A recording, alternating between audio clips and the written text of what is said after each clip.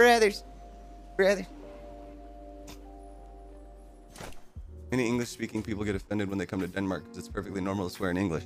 I feel like everywhere is a little more open to it other than like America. You know what I'm saying?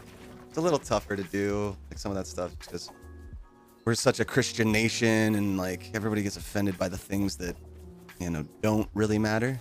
They'd rather get offended by swearing rather than like, you know, people trying to control women's bodies. It's like, that's where your stance is. You're offended by goddamn, not these white old men trying to control females' bodies, reproductive systems. Interesting. Anyway, that's just how I feel. Let's not talk about politics ever again. All right. Anyway, made my peace. Love you guys. I really hate talking politics. I'm just sharing my opinions, to be honest with you. I apologize if that made anyone uncomfortable. Eat it from the back. Oh, I went for the shift again. See, that's gonna